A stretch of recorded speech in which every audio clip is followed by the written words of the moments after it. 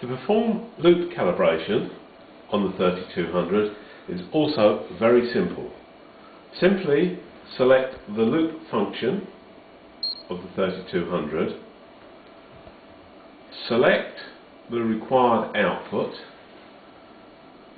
The 3200 has 10 ranges going to 1000 ohms. In this case I'm going to select the 0.9 ohm output. Connect the tester to the 3200, power up the tester and press the test button on the 3200 to begin testing. Pressing the test button on the tester starts the tester testing.